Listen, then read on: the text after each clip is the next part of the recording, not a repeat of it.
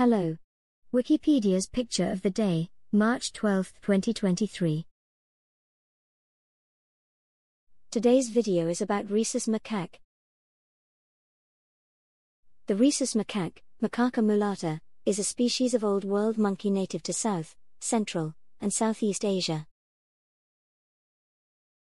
It has the widest geographic range of all non-human primates, occupying a great diversity of altitudes and a great variety of habitats, from grasslands to arid and forested areas, but also close to human settlements.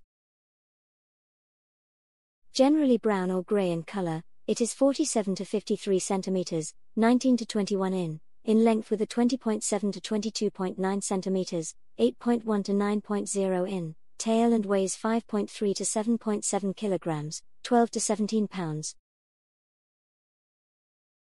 Due to its wide availability and biological similarity to humans, the Rhesus macaque has been used extensively in medical and biological research.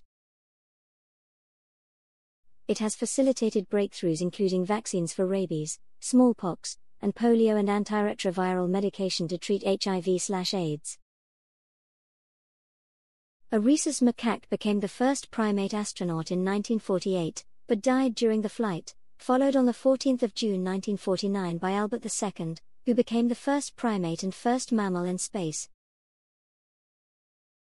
This male Rhesus macaque, of the subspecies M.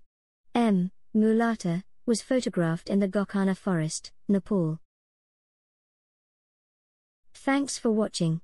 And don't forget to like, comment, and share.